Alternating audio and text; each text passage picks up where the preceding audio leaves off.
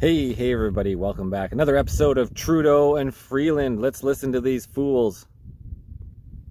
You, young Canadians, you make up the largest share of our working age population. You work hard. You're creating, inventing, and developing incredible things that are building the future of Canada. You hustle. You are the heartbeat of the economy. And Canada's success in the 21st century depends on you. Yes, it depends on us to get you out of Canada, out of office. Now, there are renters of every age across this country, and these protections and opportunities will be there for every one of you. This is just one of the things that we're going to be doing in this upcoming budget to build an economy that is fair for every generation. Thank you. It's now my great pleasure to introduce to you the Deputy Prime Minister and Minister of Finance. Oh no, here comes the Wicked Witch, guys. Get ready for her. It's Jeff Freeland.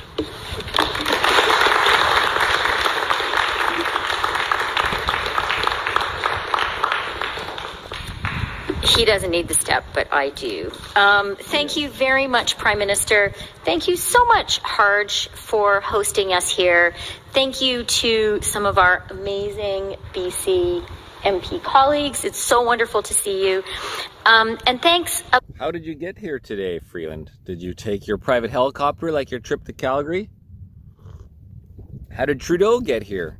Did he take his private plane? The same one that took him to, what, Jamaica? And actually cost the taxpayers $250,000 flights? Above all, to the young people who are here with us, and especially the young families. I heard a few parents trying to shush their children as they sort of chirped while the Prime Minister was speaking. I can think of nothing nicer to hear in the backdrop than the happy voices of young children. And I'm grateful to the... Well, if you guys didn't have a closed event and you had the public welcome, you probably would have some different voices in the backdrop. Children and the parents who are here. Because our message today is about you. A fair chance to build a good middle class life.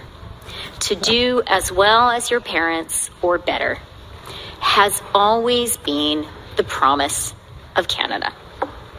Dr. G right next to me, she's topless so I can't show her, but she was just going over like how much rent is. We're looking at what we could rent and it's like $3,800 and we're talking, I hope that comes with a hot tub. And she's like, well, you just say it. What? What did I say? When I said, I hope we can get a hot tub. I said you'd expect to be able to get a hot tub for $4,000. Yeah, would you not expect to have a rental with a hot tub for $4 grand? But no, not in communist Canada. Not in communist Canada. Today, for too many younger Canadians, that promise just isn't being fulfilled. The hurdles are too high. Young Canadians are not getting a fair chance. Many younger Canadians had a really tough introduction to their adult lives. Millennials coming of age in the early 2000s endured the chaos and the challenge and the limited opportunities caused by the Great Recession. Many in Gen Z became adults during the COVID pandemic. What a hard time to enter adulthood. Sure was, when you put breathing barriers on everybody and the kids can't go to school, and we've all learned the bad effects from that. What is it? She said Generation Z now? Yeah, Gen Z, they so screwed up. There's still a bunch of Generation Zs. We just saw one in Havasu. They're very rare out here, but wearing a full face mask, like a ski mask, right? Walking with his two friends who don't have ski masks, and you just have a kid wearing a ski mask because they're so used to protecting their face. They're anonymous. They don't want to be seen. They want to be anonymous, and this is really weird. They're really messed up. Both generations have strived to pursue careers and start families at a time of high inflation, high interest rates, and really high housing costs. I wonder why. All three, thanks to you guys. It is so understandable that many young Canadians feel as though the deck is stacked against them. Something doesn't add up.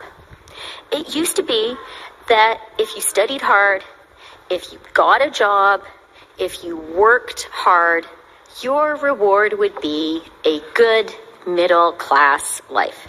And that's exactly what it was, or appeared to be so. Nobody really noticed the problems until you guys started slamming in your regulations and the G7 countries just tearing us apart.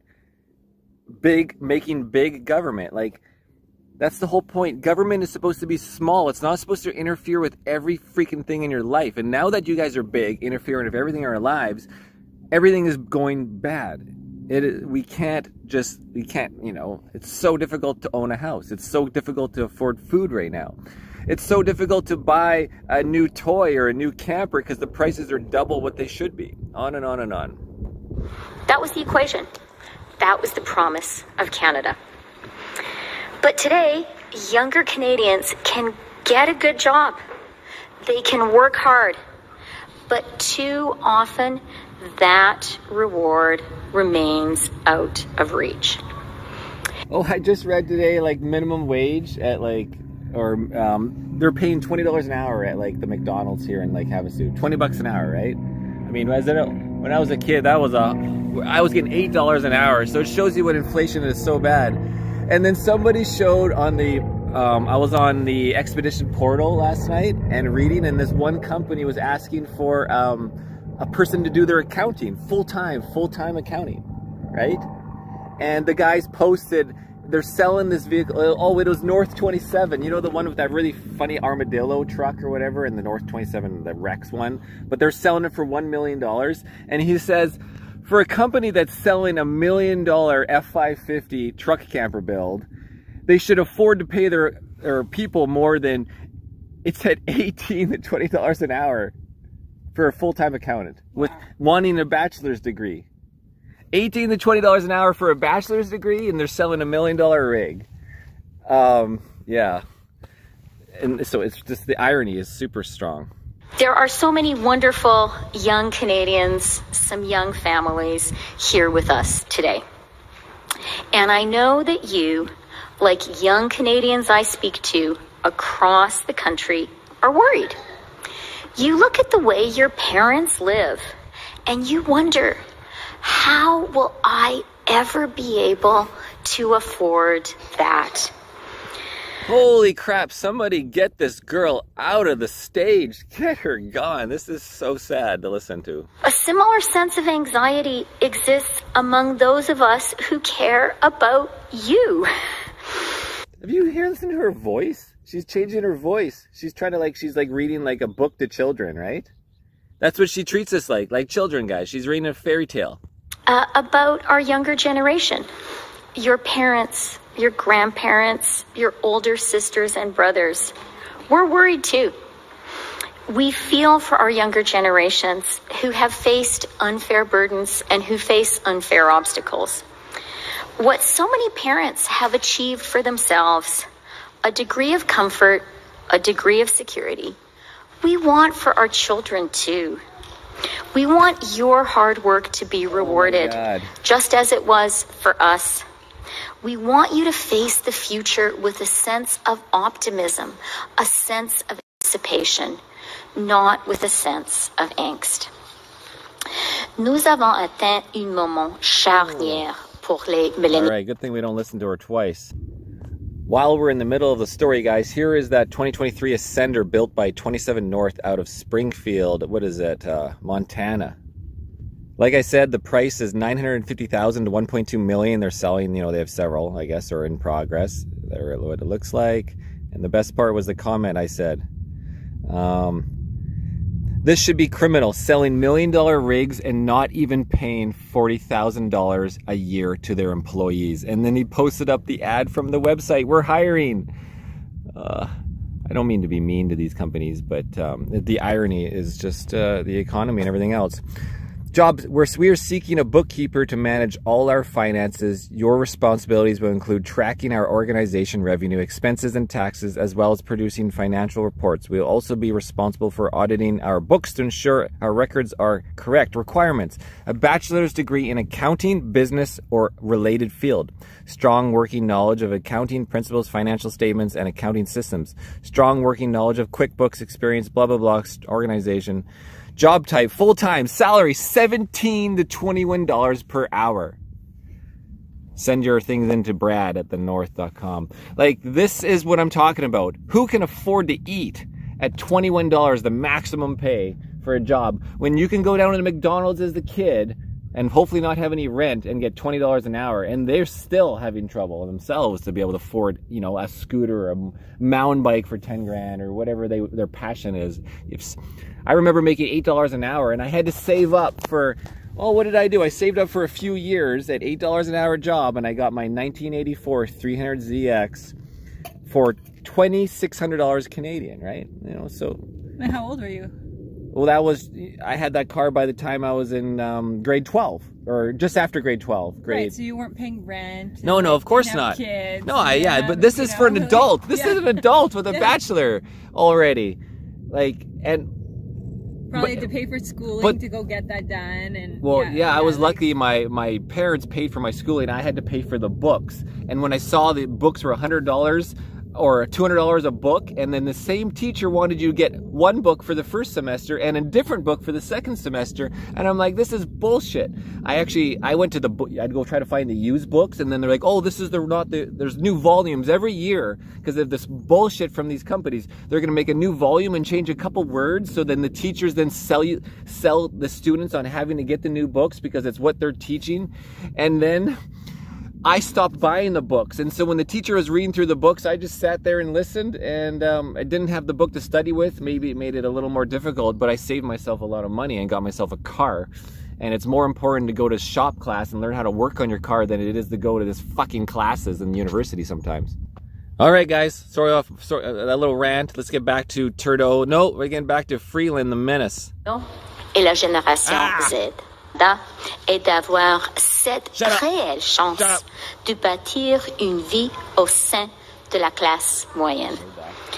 And so to the younger Canadians here with us today, and to all of you across our amazing country, I just want to say, not anymore. Your concerns are real. You're not making it up. Your frustration is understandable. This isn't your fault, and it doesn't need to be your future. What the hell is she doing? I know it's all your fault. I know it's all the Liberals' fault. I know. So what is she getting at? She's going to play this little secret little game where she tries to lure you in and telling her that they suck and it's not your fault. And then what? Vote for them. We'll fix it now. Yeah. She's so insincere. She is so insincere. Mm-hmm. Super insincere. She makes me want to barf. Freeland wants to make you barf. Well, it's funny because I'm like, why does she think that the young Canadians actually care? Well, if you know, she feels anxious for them. Like, why does she think that people care about what she thinks? And first of all, the young Canadians are the only ones voting for the Liberals, along with all the new immigrants, illegal or not.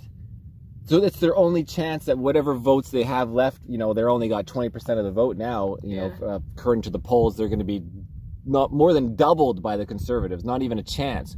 But the young people, the ones we meet, the Generation Z, was it, right? Because otherwise,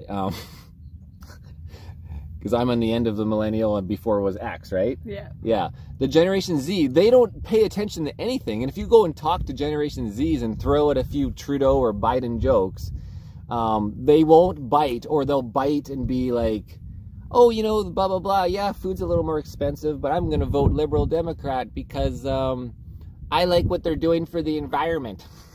And they're going to talk like Freeland and like, hi, I'm a fairy tale. We have a plan to build a Canada that works better for you. You have a plan. Where you can get ahead. Oh my God. Where your hard work pays off. Where you can buy a home. And where you can realize the incredible promise of our great country and get a fair chance at middle-class life. In the sun. So, how will we do it? How? First, we are going to turbocharge the construction of new homes across the country. Turbo! Because the best way to bring down home prices is to increase supply, and quickly.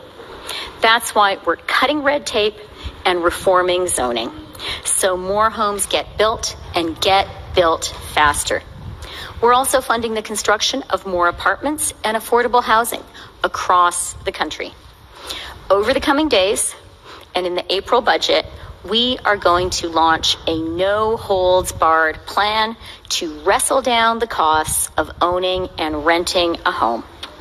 We need to make real the promise of Canada for younger Canadians, and we are going to pull every single lever and push every single button to just like you ran over people with horses during the Freedom Convoy and froze bank accounts, pull every lever and bring in the Emergency Act, which is now deemed by the official Supreme Court judge of Canada that it was illegal, completely illegal, and now the government is being sued by everybody for the illegal Emergency Act and how it affected their lives.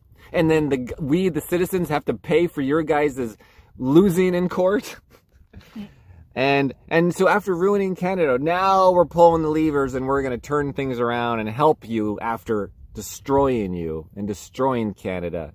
Canada needs to help Canada, but the Liberals aren't going to help Canada. And it's really frustrating and infuriating to listen to them to say, oh, now we're going to build 100,000 homes to make up for the million of immigrants we just brought in this last year. Deliver more housing without delay. 100,000, 200,000, 300,000 is not going to fix the million immigrants a year. Nous avons apporté des améliorations. Shut up, Freeland. You're making us angry. Let's get it past it. Aide les gens à payer generation. All right, we're skipping ahead. To drive the kind of growth that will move the needle for Canadians, we're going to use the coming budget to build on our efforts to increase investment, to enhance productivity, and encourage the kind of game-changing innovation. We should probably just go to the question period. Do that. If there's a question period. We are here to announce robust new protections for renters and an easier pathway to home ownership for people who are renting a place right now. More Gen Z and Millennials are renting today than the generations that came before them. This is especially true here in BC. Here, almost 60% of Canadians between the ages of 25 and 34 are renters. In comparison, only 24% of people between the ages of 55 and 64 are renters. And we all know that renters are facing skyrocketing rent across the country. And we know renters need support right now. That's because you That's did it. why we're introducing a new Canadian Renters Bill of Rights and a $15 million tenant protection fund. The Renters Bill of Rights, which we will develop in partnership with provinces and territories, will protect renters from unfair practices like rent evictions. It will make leases simpler by introducing a nationwide standard lease agreement and introduce price transparency by requiring landlords to disclose the price history of apartments. And the Tenant Protection Fund will increase access to legal services for tenants and support tenants' advocacy organizations. Because when renters' rights are supported, they have a better chance of staying in their homes and their communities. Just like you support our rights to the Canadian Charter of Rights and Freedoms, right? You really stand up for the Constitution and the Human Rights Act. Or how about like when the renters are in there and they're not paying their rent? And that, you know, how do you, like, why would people, like, I own a house and it's like, you know, there's so much challenge to having people renting it, and there's, you know, is there any protection there too for, like, you know, getting them in or out? Let's fast forward. For the past years, but there is a need to do more. There is something fundamentally unfair about the fact that young people or renters pay $2,000 a month for rent, whereas someone paying $2,000 in their mortgage payments gets credit for that, gets to build their credit score, gets to access more financing from the banks. But if you pay $2,000 every month in rent, or even more in many cases, that doesn't count towards anything. That's not taken into account. Just to keep you in mind, in Canada, $2,000 a month will get you a basement suite, maybe one office and a den. You know, $2,000 a month for a 2-bedroom basement suite is like hard to find, you know, like. But we're here in Arizona, and who did we just talk to? Oh yeah, the guy for my cell phone repair. He's getting a whole house, 3 bedrooms with a garage in a safe neighborhood with no theft, next to other beautiful houses with giant garages, not too far from Lake Havasu. They could bicycle to the beach for $2,000. He said, right? What did he say he was spending? No, $1,500. Oh my God! Point made. Yeah, like what I was paying. When I was paying $1,300 in 10 years ago or whatever it was. When was that? It feels like, yeah, 10 years ago, or not even 8 years ago, I was paying $1,300 for a basement suite with a big 750 square foot garage. And then, yeah, right before the Liberals, that was the last of it, 2016. And then the Liberals came in and rent went to shit. And then all of a sudden I got extorted out by my landlord because he wanted to raise the rent illegally by $500 all of a sudden, like the next year. And I'm like, we have a lease for a reason. The lease says you can't raise it more than whatever it was, 2.1% or 1.7%. And then, so I said, stick to the lease. We have a lease for a reason. And mind you, this was a person I lived with for many years, and I called a friend for a long time. I lived there for like 7 years. Then all of a sudden, housing prices, everything stayed, rent skyrocketed, and he extorted me for money. $500 more increase, and I said no. And then the next day, he gives me an eviction notice saying he's going to take occupancy of the unit. And my phone is too hot, guys. It's getting too much bullshit, too much liberal bullshit. That's Irnieracing News, guys. Yeah, this is what happened on Holbrook. You guys remember I had that garage on that house. Anyways, any final thoughts there, Doc? Not really. No, all right. Well, we're done with Trudeau and Freeland for today. We're going to Havasu to go, we're actually going to the campground. We can afford a campground once or twice a week. Cheers.